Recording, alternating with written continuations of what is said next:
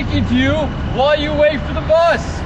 I would like you to consider some things. If I were to offer you $1,000 right here, right now, would you take it?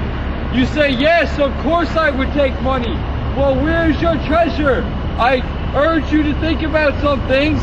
Today, people, all they do is they look for money. Money pleases them.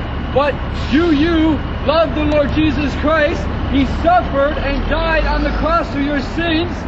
I myself one time was a lost, hell-deserving sinner. But through the blood of Jesus Christ, I came one day and asked Him to save me from my sins.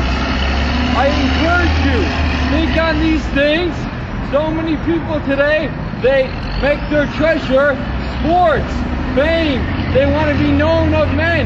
They want to be seen. But I encourage you to think on these things and meditate. Read the Bible for yourself.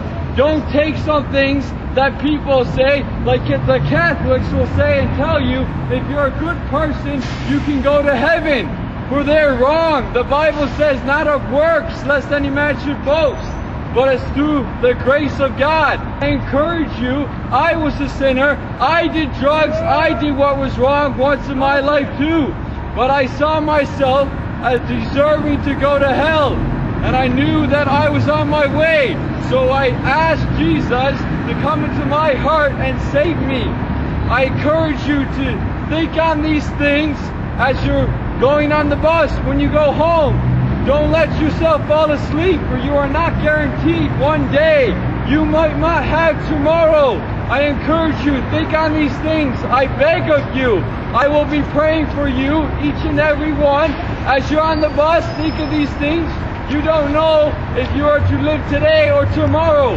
I encourage you and pray that you will think on these things. Thank you for listening.